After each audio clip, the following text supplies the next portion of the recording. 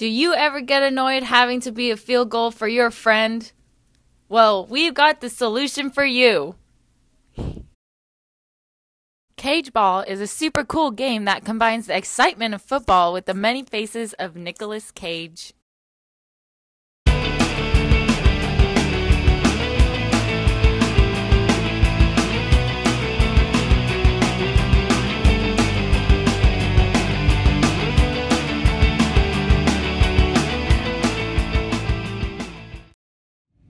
So the IR receivers and the IR emitters are stored in these poles of the field goal.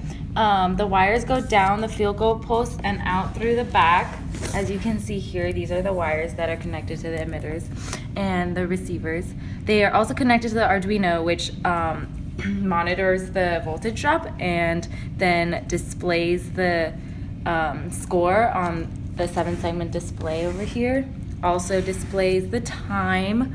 The battery is connected to the switch so we can have it in an on or off position so we don't waste battery juice. Woo!